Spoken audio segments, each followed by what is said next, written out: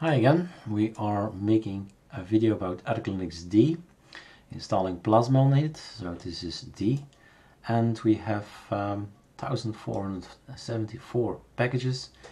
It is an ISO of 2.7 gig if you download ArcoLinuxD Plasma, so yes, a lot of packages go in Plasma, but it means that it's also very complete as desktop. It's 700 megabyte bigger than the others, and well, there's a reason for it.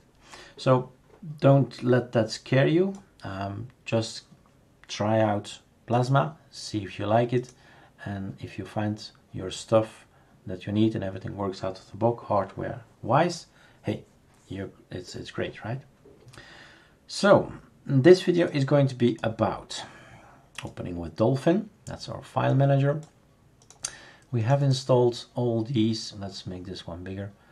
We've installed all these from 100 till 900. So this video is about the personal folder. So if you want, you can edit these scripts as well. They are here to make my life easier. Maybe it will make your life easier as well. So we have here this, well, everything as you see needs to be fine-tuned. That's up to you to go into the settings and configure console and all that. So much fun trying to figure out where everything is in a new desktop environment. The first thing you do is install the personal folders, meaning there is a bunch of folders you always need to have, like the dot icons and the Plasma, the fonts and the dot themes, so hidden things. You can go over what's inside here. And then we have the delete all KDE games, so it's up to you if you want or not want to run these things. So if you're not a gamer, there's a lot of stuff in here that's there, that's fun, that's great.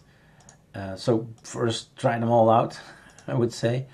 But if at some point in time you say, okay, I've seen it, I don't continue anymore. So I've made a long list of stuff that will eliminate everything for the KDE game. So I'll run it just to check also my script if everything is still okay.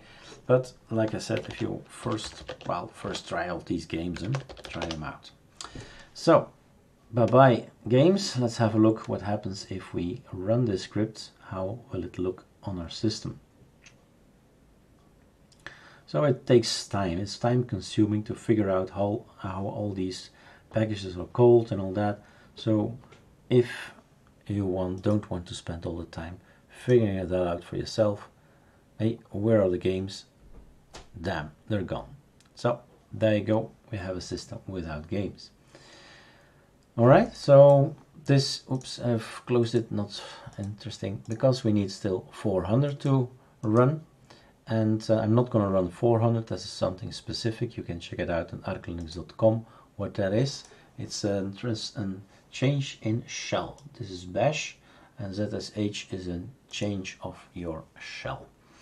Now Firefox, the 300 script can only work if you start Firefox first. Alright, when it starts for the first time, it also makes a folder. And it's that folder that we need, otherwise we can't copy paste to it. So it's actually pasting a code, a CSS code to it, so that dark themes you also see the text. It's a text problem we have. All right, that's done. So last thing is pointing you to the AOR folder here and all the software that's in here. Maybe more stuff like WPS Office that you think, VM Workstation stuff that's in here that might be interesting as well. And there is also the Archway for people who are already in phase 5 and have ArcoLinux and you want to use our repo, our ArcoLinux packages, then you need to trust our key and add the repo to Pacman. That's it basically. All right, enjoy your system.